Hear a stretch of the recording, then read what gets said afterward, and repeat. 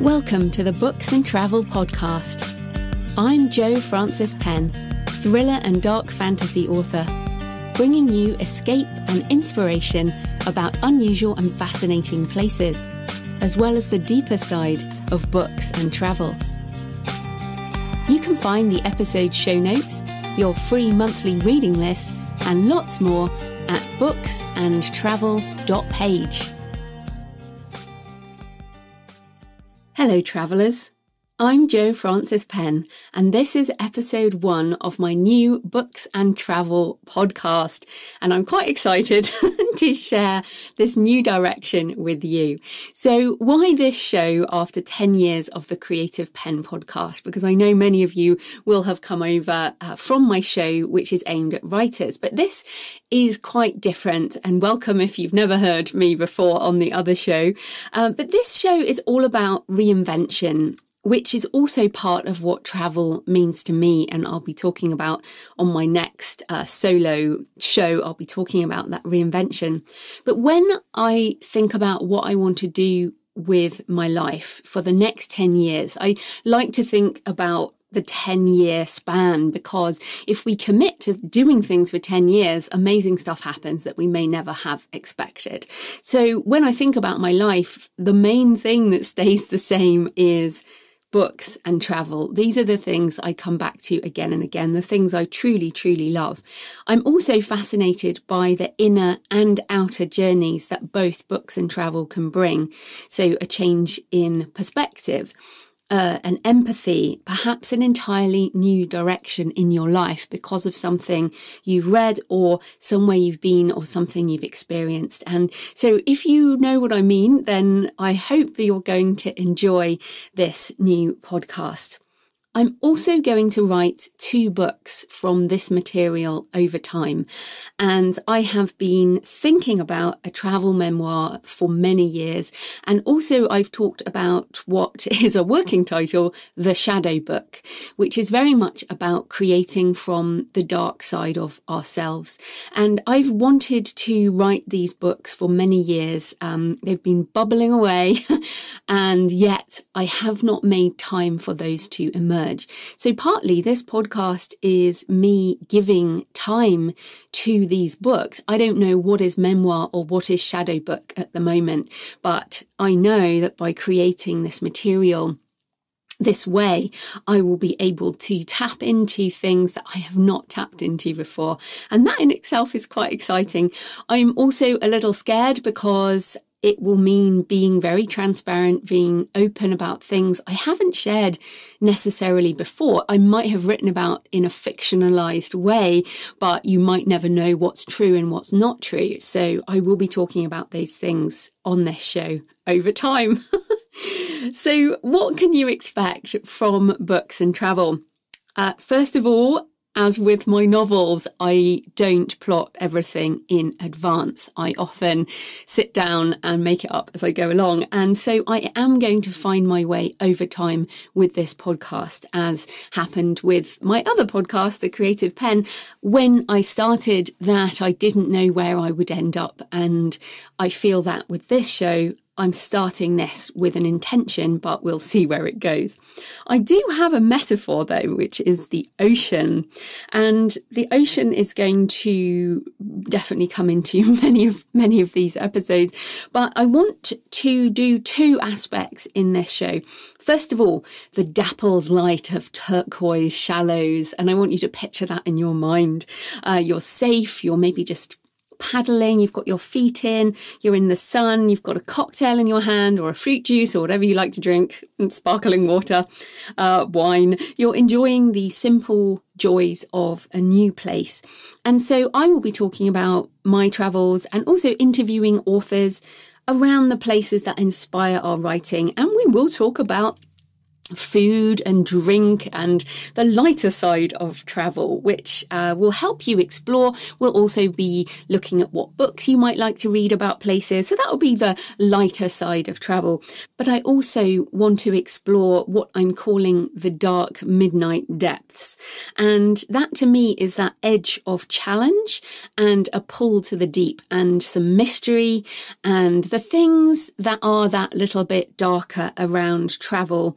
It's not all sweetness and light. It's not all cocktails and tapas.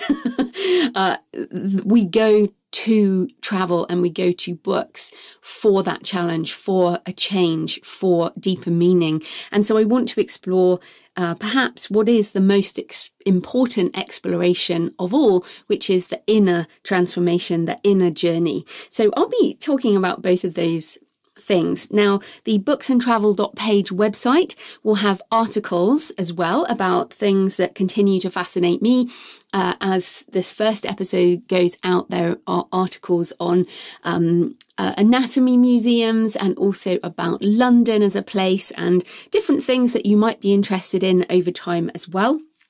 I will be sharing my photos on the website and also on Instagram at j.f.penn author. That's where I share my ongoing photos. But every single one of these podcasts and also the articles will have photos of my own that I will be sharing over time.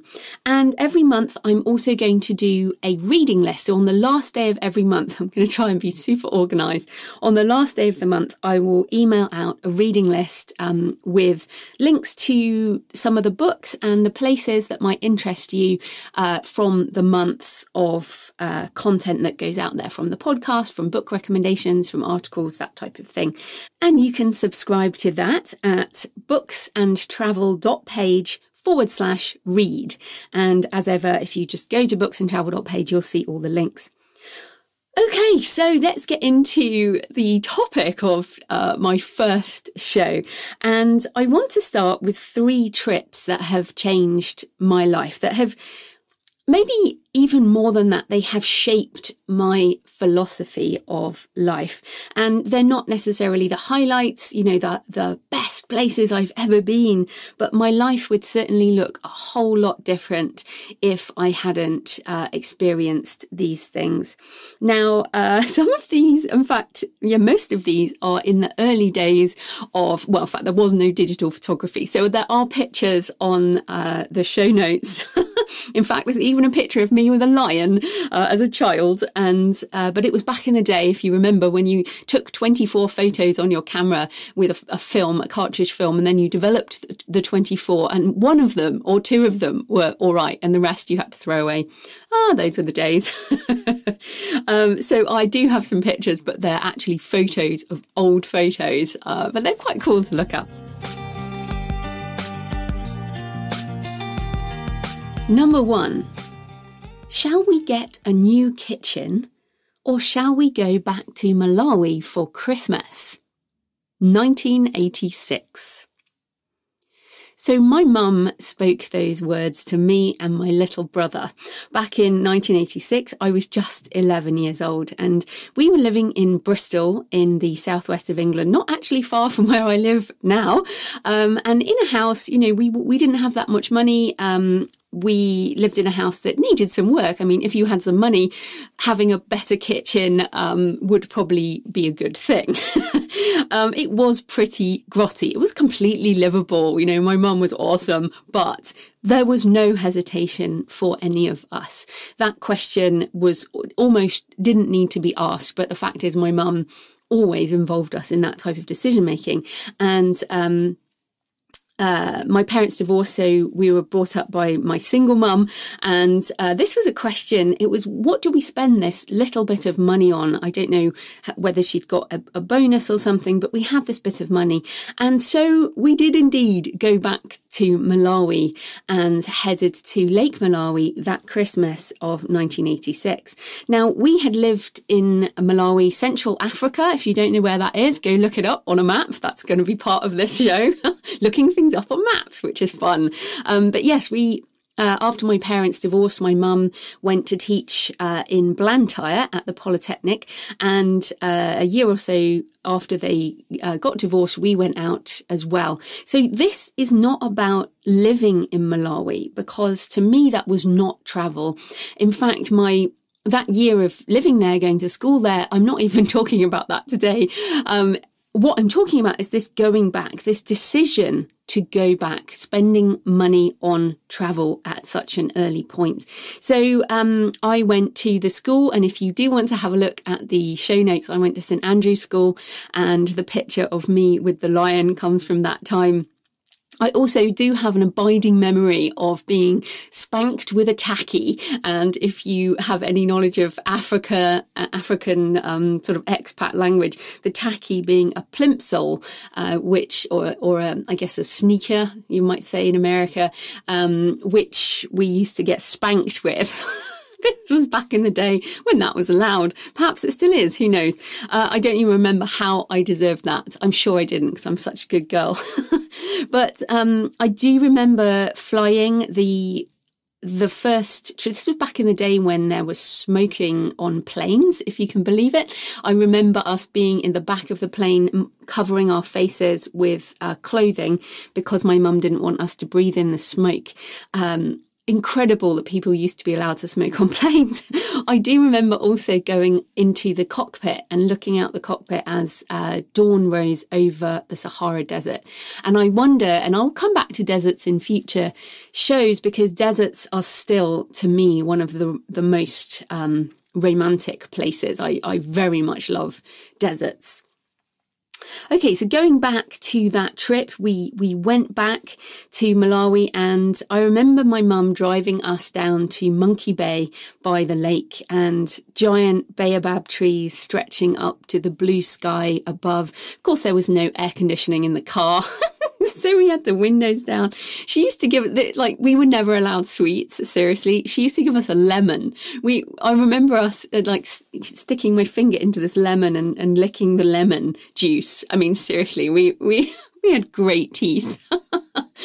But so I remember that. I also remember Paul Simon's album Graceland on the tape deck, because of course we had tapes back then. But the sound of Graceland, if you haven't listened to that album for a while, listen to that, because it also has the African vocals. And so the sound of Africa playing as we drove along this dirt road. And then we got to the lake, and we used to stay in this little campsite area, and there were so many cockroaches. In the toilets. My mum used to come with me to the toilet and smash the cockroaches so they didn't run up my legs. That was fun times with the cockroaches. But I remember my mum windsurfing. She was a great windsurfer, and we paddled on lilos in the water. And actually, Lake Malawi is known for having some of the most incredible fish there. So I remember I didn't snorkel or anything then, so I don't know why, but we definitely swam in the water, jumped in the water, but I didn't snorkel. I remember drinking bright purple Fanta grape, which is a flavour I haven't really seen outside of Africa. And we used to have chicken in a basket, which was fried chicken with chips, which to me was the height of decadence, and I used to look forward to chicken in a basket so much. That year we spent Christmas Day by a friend's swimming pool, South African family. We had braai, barbecue, and the South African word for barbecue, for lunch. And I remember swimming in their pool and the warmth of sun on our skin, and wrapping paper around the pool, and just glorious, happy memories. I also remember that year, I'm pretty sure it was that year, we watched a censored version of the film Teen Wolf, if you remember that, with Michael J. Fox. And it didn't make sense. I think I remember it because it didn't make sense. And I later saw an uncensored version and that made more sense. And I think I also remember it because when we arrived home in the freezing cold winter January, with colours of grey and rain and darkness, the contrast was dramatic, and it felt like we might never see another summer. That loss of colour is something I often think about.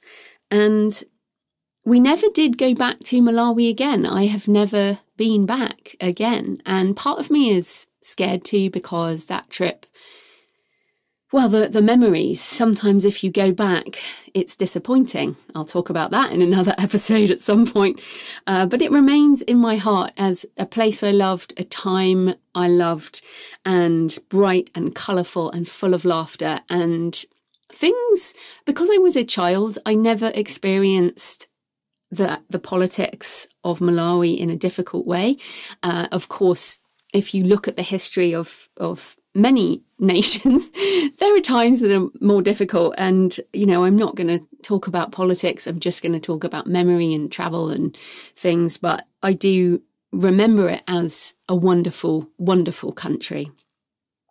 But the reason that trip shaped my life is because we chose experience over possessions. And we spent my mum's hard-earned money on travel and adventure instead of on a new kitchen. And that decision has shaped definitely my mum and my brother and me over and over again through our whole life. And I still live in a minimalistic way. I crave memories and now photos. I do share a lot of photos and take a lot of photos with my phone. I don't have many objects from my journeys. I have a few, but I have nothing from Malawi. My mum still has some pieces of hardwood carved elephants, but I don't. I have nothing from that trip. I have very few things from my travels.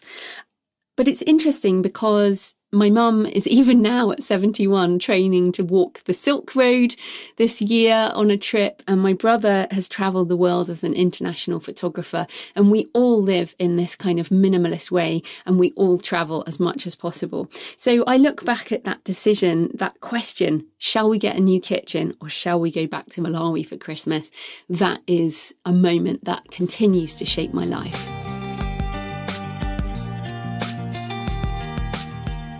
The second trip that shaped my journey, I guess, is Jerusalem, Israel, 1991. So I was 16 and I travelled to Israel as part of a Christian youth group, teaching English and volunteering at a school in a village called Bet Jala on the West Bank of Israel. And again, I'm not going to be too political with this show. The words used so often can be difficult. So if you prefer Palestine, if you prefer West Bank of Israel, either way, that's where I was going. So it was my first taste of almost independent travel. So I was going with a youth group, but my mum wasn't there. My family, I had no family there. I knew a couple of the people. Obviously, I had some friends, but I absolutely respect my mum for letting me go to what it still is an area of conflict in the world when I was 16. And of course, it was only a few months after the end of Gulf War I, and there were still reports of missiles flying around. And generally, it was a sort of definitely a tense time. And one night we stayed with some locals and I went out on the streets with some of the Palestinian students. I remember, I was 16, the kids we were hanging out with were 15, 16, 17. And, we were out and after there were very few streetlights, a very different situation, the occupied territories. And one night we were out and there were shots fired and we ran down the street and some of the kids were throwing stones and there were soldiers and the smell of burning tires or rubbish or whatever it was. And I remember feeling there were gunshots, there were stones, there was the sound of stones on metal, and there was no bloodshed or anything, but it was the first time that I had seen conflict, real conflict, and heard of hatred on two sides of what seemed like still is a difficult situation. And it was a street battle by night, and I felt that it could have flared into something greater. That may be my memory. It probably was nothing, but I was 16 and from a pretty protected background. And I remember I was with a girl, and we rolled under this car and lay there, and I was like, what am I doing under this car on the West Bank? And there were people shooting. This is not good. Now, I never told my mum what happened, so if she ever listens to this, she would find out. But I remember feeling like, oh my goodness, I can't ever tell her, because she would never let me go away again. Of course, this was the days before cell phones, before the internet, before we reported back home seconds after an event. And now someone with a 16-year-old would expect to hear about a situation. But for us, we didn't even phone home. It was, okay, I'll see you in a couple of weeks when we get back from our trip. And I'm grateful that I was not able to call my mum, because I was able to wait that situation out. I was able to understand it from the perspective of the people I was with. And the other thing about that trip to Israel, yes, we worked, we were volunteering, teaching English and doing assemblies and cleaning and things as youth groups do around the world. And we also visited the sites of Israel. So we went up into Galilee, we went to Jerusalem, and I remember touching the Western Wall for the first time. And also, this was in the days when you could still access the Dome of the Rock really easily. And I went up there, and it was stunningly beautiful. I love the colour blue, and there are these gorgeous blue tiles with lovely Arabic writing on.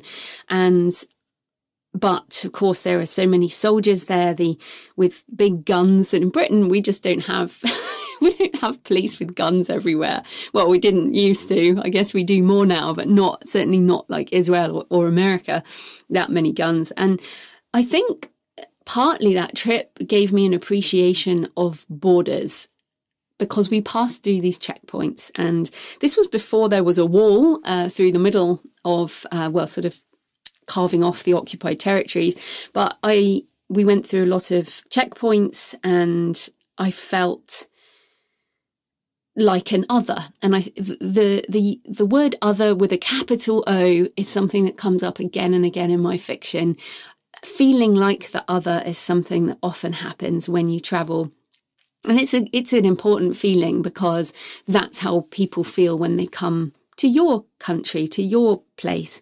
And so I felt like the other. I understood borders. I felt an undercurrent of tension that, of course, has exploded again and again.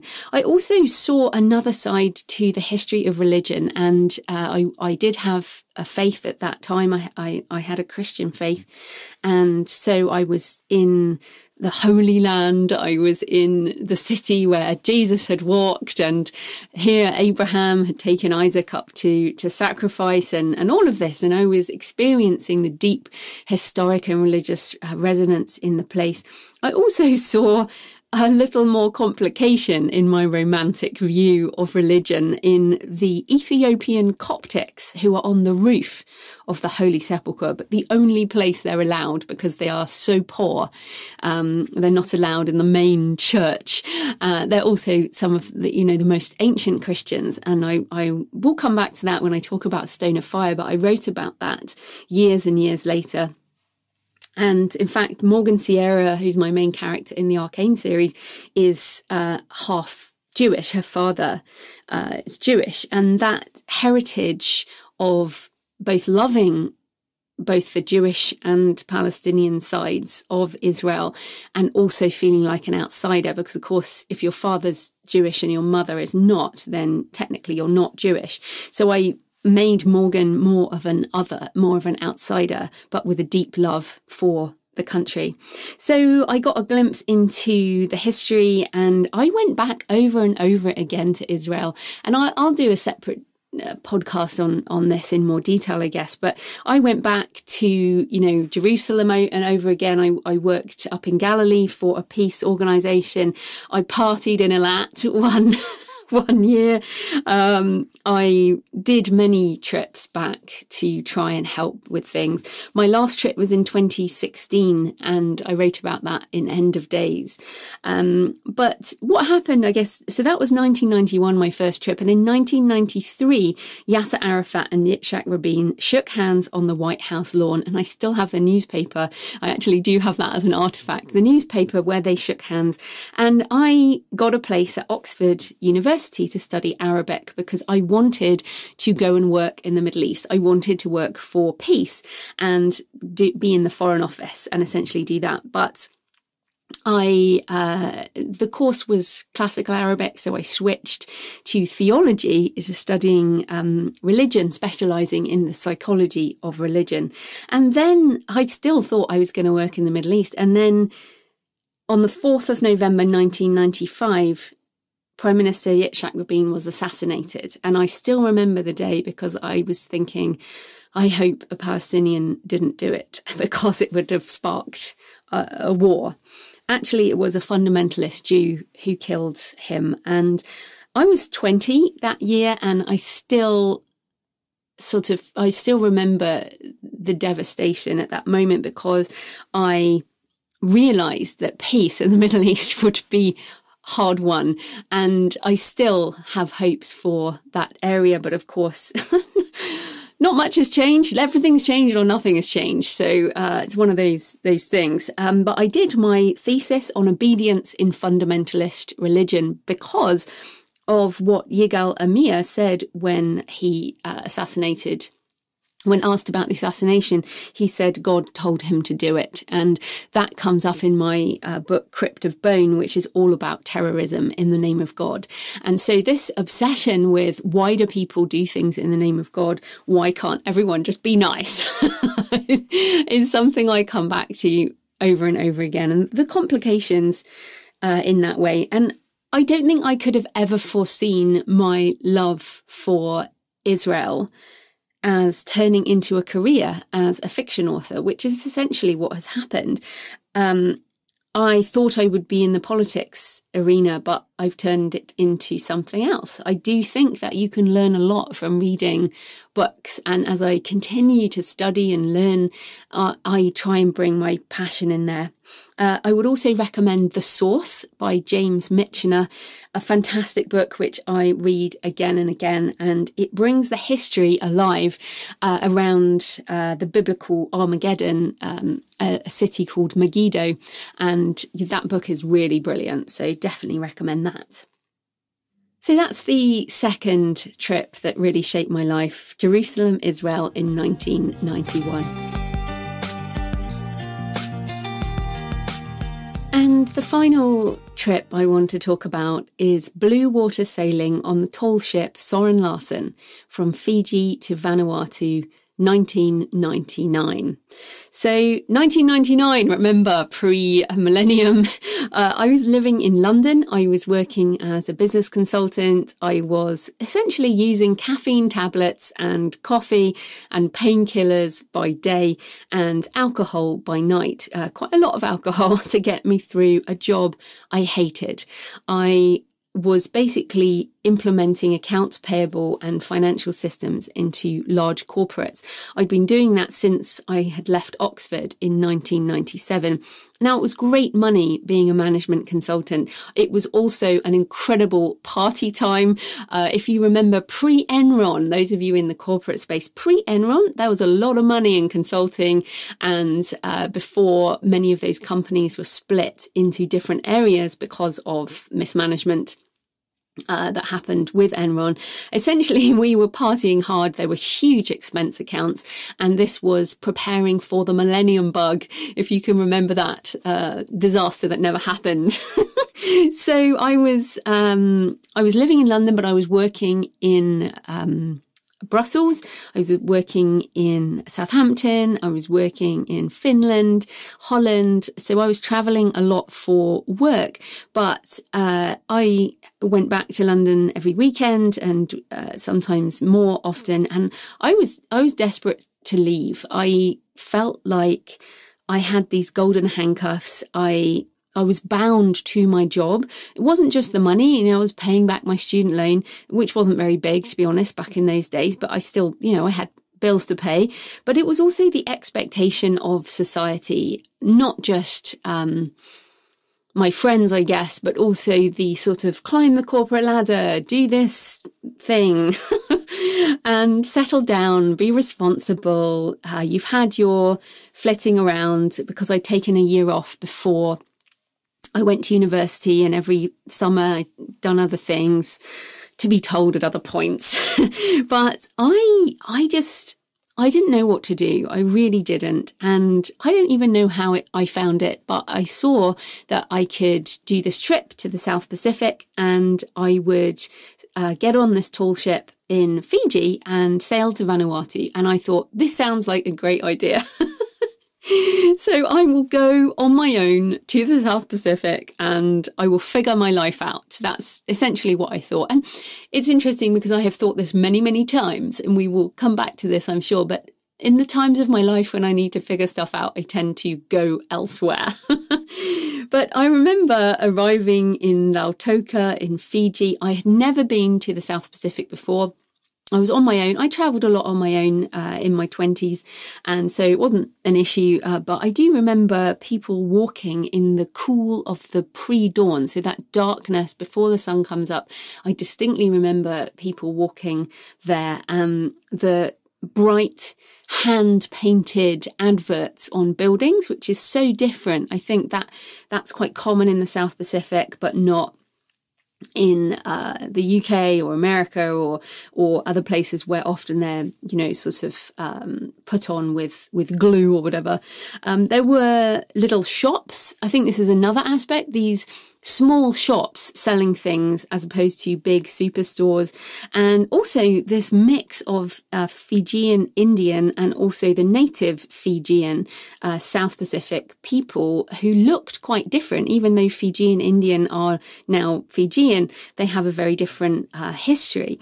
So the skin tone was different, their names are different, and again the politics of Fiji the politics and history is fascinating. Another time.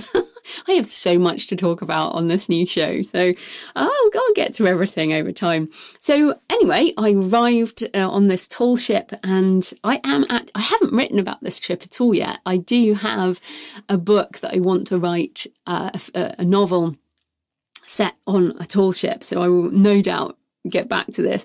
But I joined the Soren Larsen, and we were paying passengers, but we became part of the crew. And so, we met people. I made friends with another single woman who was traveling, an American, and we, got underway. We sailed away from Fiji, and almost as soon as we made it out of sight of land, I got seasick. I got horribly seasick, along with probably half the other passengers, and spent 24 hours, vomiting violently. But then it passed, and I joined the rhythms of the watch.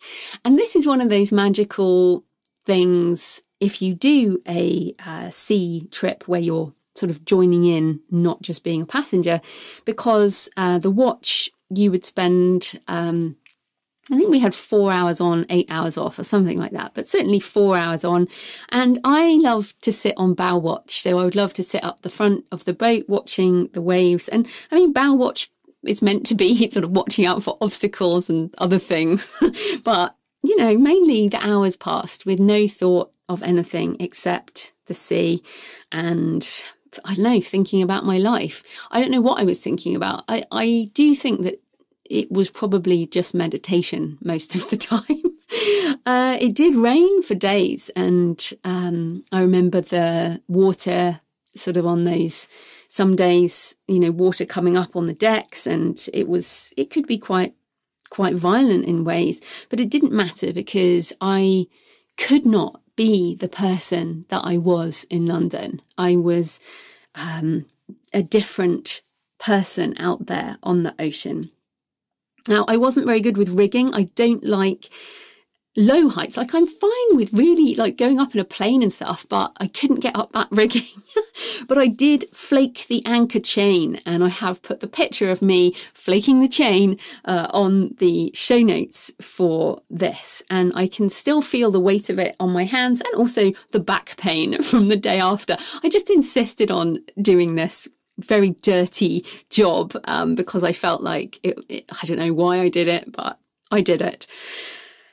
We slept in these tiny bunks. If you've been on sort of big yachts, any kind of boats, your sleeping space is not very big.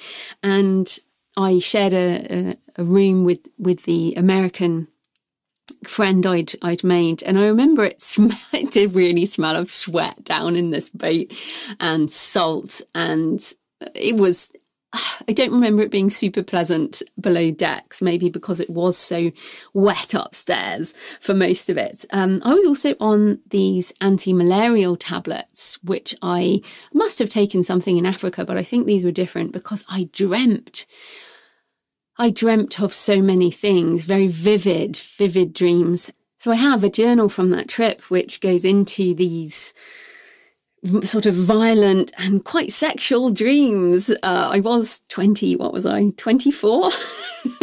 So fair enough. But it was, I remember how crazy they were.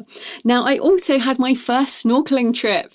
This was a huge moment in a shallow reef on the edge of an island. And I also remember putting my face under the water for the first time and being absolutely panic stricken to see fish so close to my face. I think the other thing is that I'd always worn glasses since I was about 11. I wore glasses, but then I was wearing contact lenses in the South Pacific, so I could actually scuba dive. And I remember climbing back onto the boat so fast because I was hyperventilating in fear, and I scraped the flesh off the front of my thighs. But then I calmed down, and eventually, obviously, it really hurt when I got back in the water, but I did anyway, and it was magical. And I saw turtles for the first time, and the fish, and it was the first time I'd sort of been in tropical waters, and the beginning of my love for scuba diving, which is again something else I will talk of at another time.